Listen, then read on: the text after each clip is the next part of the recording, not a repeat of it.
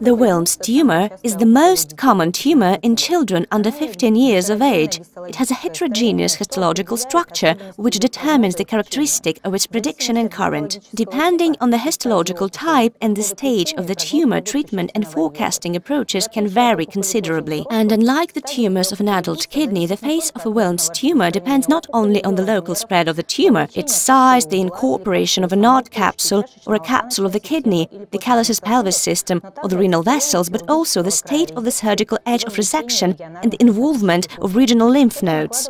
This imposes certain characteristics on the macroscopic examination of such material, which we will try to illuminate today. In the case of Wilms tumor, as in the case of the macroscopic study of any other kidney tumor, our research begins with the test request form that comes first to our hands, and we must make sure that it corresponds to the person whose material we have brought to us. Age, localization, clarify the amount of operation performed and the markings we have delivered, that is, the object we're supposed to study. We have a kidney tumor and lymph nodes in this test request form. The data correspond to the test request form, and we can start examination. The first thing we have to do is direct the material, determine where it has the top, bottom, the front, back, and position it relative to itself accordingly. It is a right kidney. On the front surface it is resected part of the peritoneum. It's shiny. In addition, nephroadrenalectomy. The adrenal gland margin is at the top pole, which actually looks at you. We also have identifiable structures of kidney gates and ureter.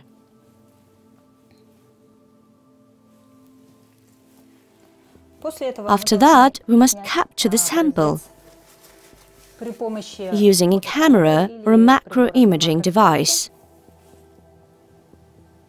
The patient's data has been previously entered on the electronic card. The object is photographed from both sides.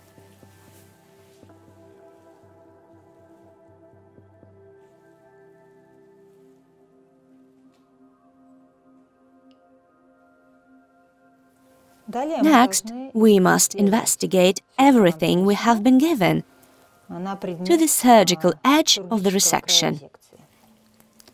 In other words, are there any plots that are suspicious of a positive surgical area?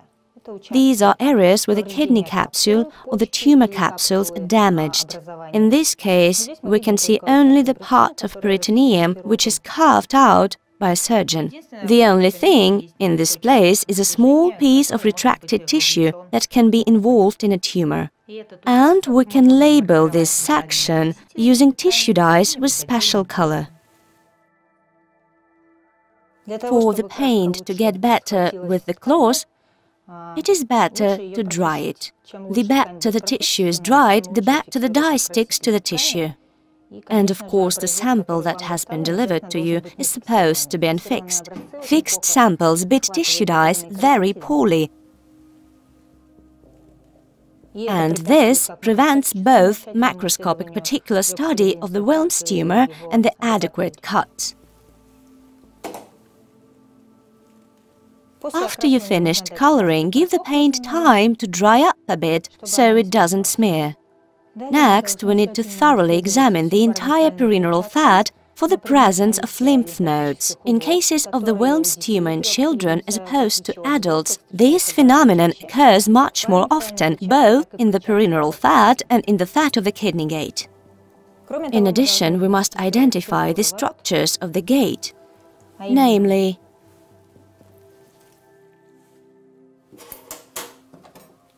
the renal artery, which is marked by a clip, the renal vein, which is stapled, and ureter. The edges of the resection of these structures we can take to work either now or after the sample is fixed. Our next step is to stain the entire circular surgical edge. of the specimen that was delivered to us. For this, as I've mentioned before, it's better to dry up the material. The more carefully the sample is dried, the better the dye sticks to the tissue.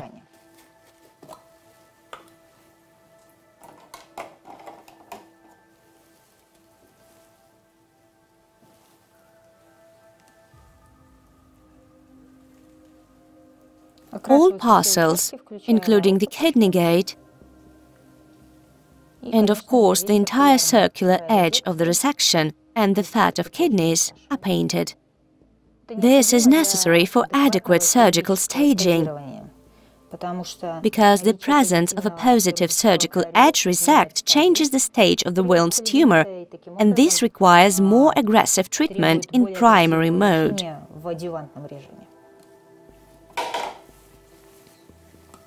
The paint will be completely dry in 2 or 5 minutes. So, not to waste time, we shall measure and weigh the sample while the paint is drying up. The sample must be carefully measured in 3 dimensions, altogether, including the perineal fat. And then weighed.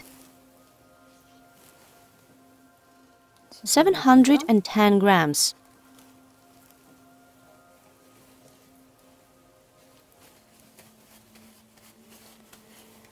After the sample has been dried up, the kidney is dissected to prepare to commit to the exterior surface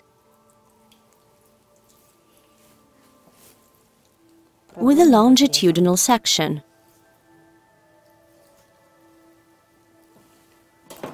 And then opened in a form of a butterfly.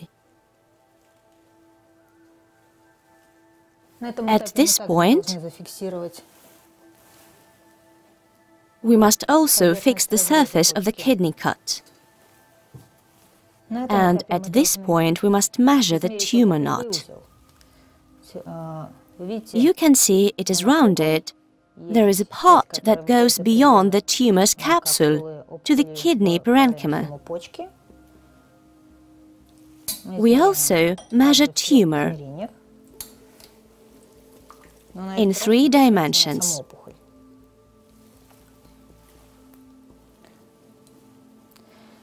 We can also evaluate the relationship with the kidney capsule, the calycis pelvis system, and the structures of the kidney gate. We can also assess the condition of the remaining kidney tissue, the presence of some additional entities, additional nodes, or nephrogenic residues.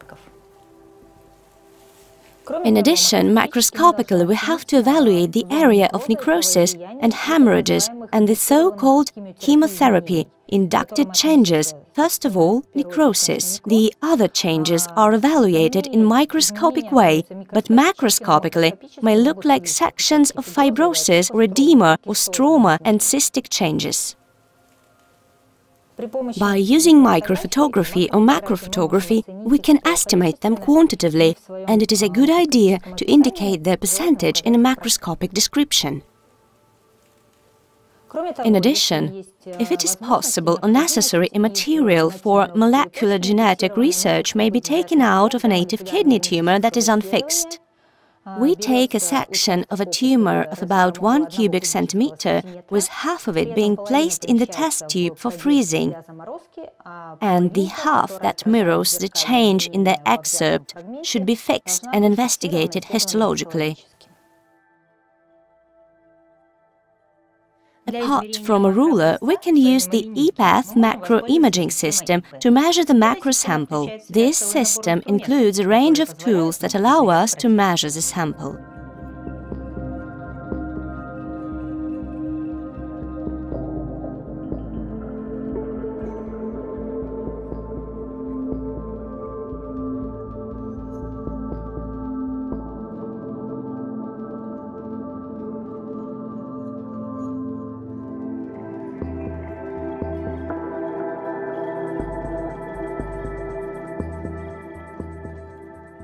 So, a kidney after the fixation looks like this. It's in the shape of a butterfly. Here we can evaluate the relationship of the tumor with the calycis pelvis system. It is a narrow pelvis. The tumor is on both sides of the pelvis. Residual tissue of kidney is fringed to the periphery. A section of necrosis. There's still lots of necrosis here and here. Cystic changes in this zone. Another cup.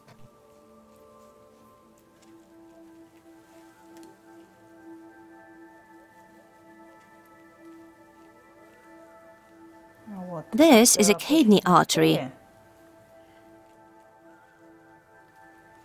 And this is a kidney vein. Here we have the ureter. There are expanded lymph nodes of kidney gate fat with distinct contours.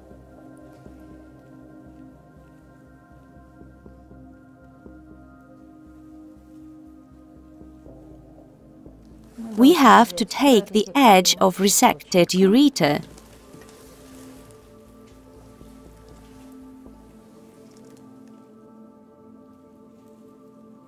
The edge of the kidney vessels,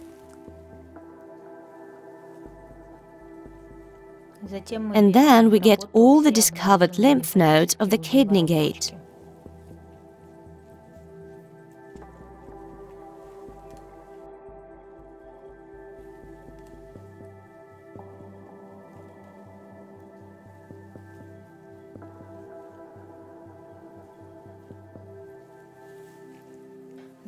Then we must cut the plate, which includes a complete cut of the tumor with the tissues and structures that are adjacent to it.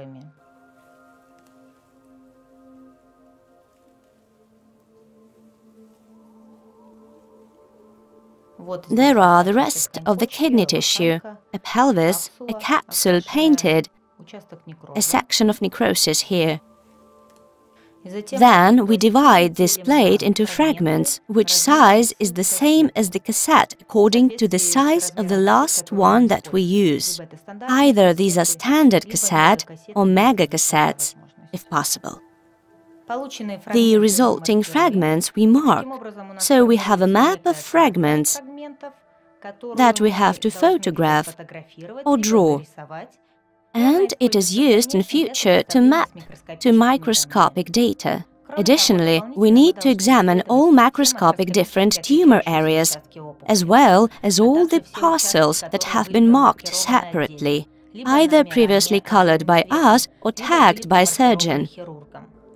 In addition, if there are lymph nodes that we have not previously taken, we must take and investigate them. All sections of the tumor's diligence to pelvis, ureter or kidneys vessels have to be investigated. Also, if there are tumor nodes other than the main ones, we have to get them into work. Kidney and perineal fat sections suspected of tumor infiltration, section of diligence or infestation into neighboring structures and bodies should be investigated. In addition to this, at least 2 pieces of unchanged kidney tissue need to be taken up. If there are lots of altered kidney tissue that is suspected of having nephrogenic residues, you have to take them.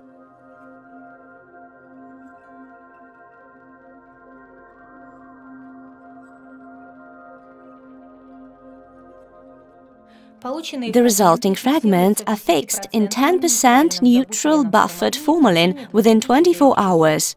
Then they are received in the standard program transaction.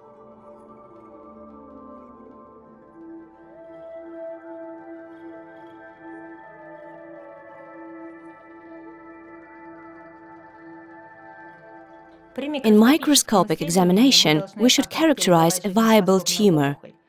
Each of the presented components and its share, as well as the proportion of the chemotherapy-induced changes. In addition, we must evaluate the surgical edge of resection and hurt the tumor and define its predictive group.